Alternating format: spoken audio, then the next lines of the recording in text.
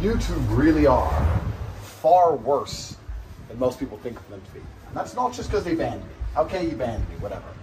But it was them banning me that woke me up to the hypocrisy and the audacity of the slave trade they've been running for an extremely long time. Think about it. They're basically, at this point, plantation owners, right? And they're plantation owners without honor, without a swath of it. Because what they do is as follows. They built some software, they built a website, some dorks. Cool. Then they get all this content produced for free. Think about like Netflix and these other streaming services. They have to invest hundreds of millions of dollars in production. When I watch Netflix, which is very rare, it's trash. There's nothing good on it. But when I try and watch it for, let's say, an afternoon, I'll tear through what? $85 million worth of content in an afternoon. And by the end of it, go, shit, give me more. They can't give more. They have to produce it. It takes time. It takes a whole bunch of money. YouTube don't have to do that, right? You're the product for YouTube. You go and do all of the work. You're YouTube's production company. You get up, you take your time, your ideas, your money, your effort. You do it all for them. Then you put it on YouTube. Now, if it's ultra successful and starts to make some money, then yeah, you can make a little bit of money. But if it doesn't make shit, then YouTube doesn't lose anything. So the risk reward for YouTube's perfect, right? Because if it's fantastic, they win.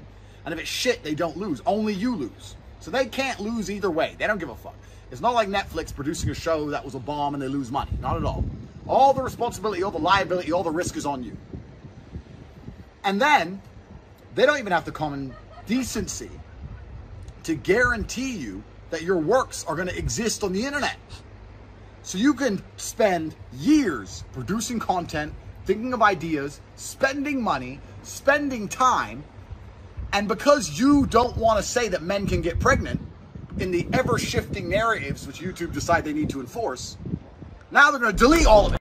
And because you don't want to say that men can get pregnant in the ever-shifting narratives which YouTube decide they need to enforce, now they're going to delete all of it. It's like, oh no, he didn't buy into the new propaganda. He didn't drink the new Kool-Aid. So let's take his last 5 years of energy, time, work, money, ideas. Fuck him. Turn it off. It's clown world.